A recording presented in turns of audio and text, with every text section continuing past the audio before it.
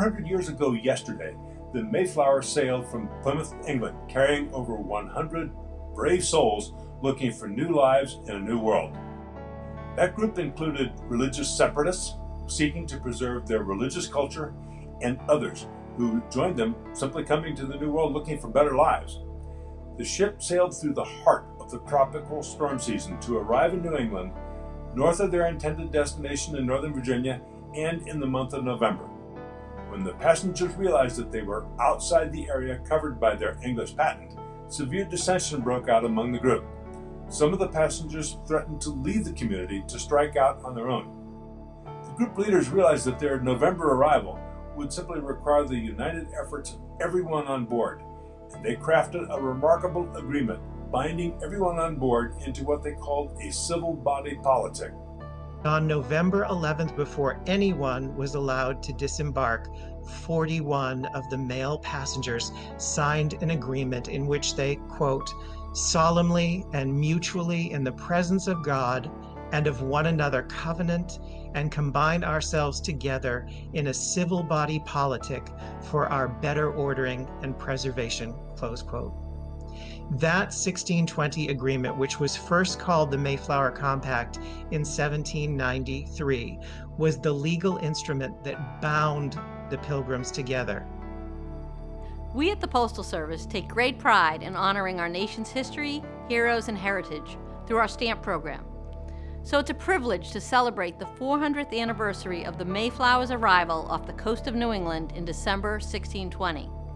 The passengers came to be known as the Pilgrims, and their settlement in Plymouth would go on to play a pivotal role in our nation's history.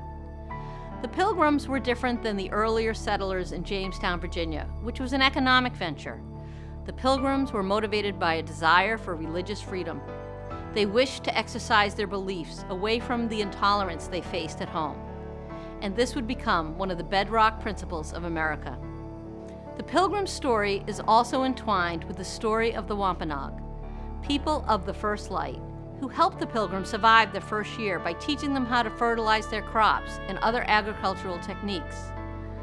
The Pilgrims celebrated their first harvest with the Wampanoag in the fall of 1621, considered by many to be the first Thanksgiving, the annual holiday that we celebrate today in gratitude for life's blessings. The Mayflower and Plymouth Harbor stamp is being issued as a forever stamp, which means it will always be equal in value to the current first-class mail 1-ounce price. The stamp is available today at post offices nationwide. You can also have them delivered to your home or office by going to USPS.com or calling 1-800-STAMP-24. At this time, we're pleased to officially unveil the Mayflower and Plymouth Harbor stamp.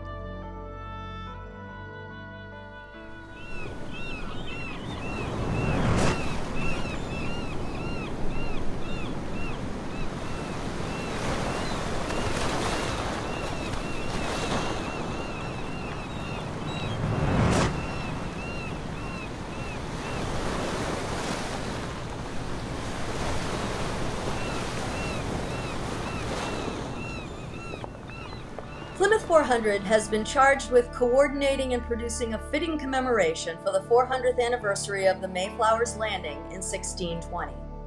The U.S. postage stamp marking this anniversary is an important milestone in the historic record of this 2020 commemoration.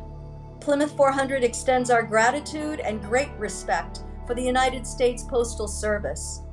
Special thanks to everybody involved in making this stamp happen, and congratulations.